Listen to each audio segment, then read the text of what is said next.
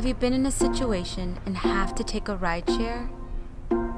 Have you trusted your life in the hands of a driver that you don't even know? As the driver approaches, the only thing on your mind is getting to your destination without being mindful of the potential risk you may be involved in. Once you step in the vehicle, you are trusting that person with your safety to and from your destinations. The last thought in your mind is you could potentially be in danger.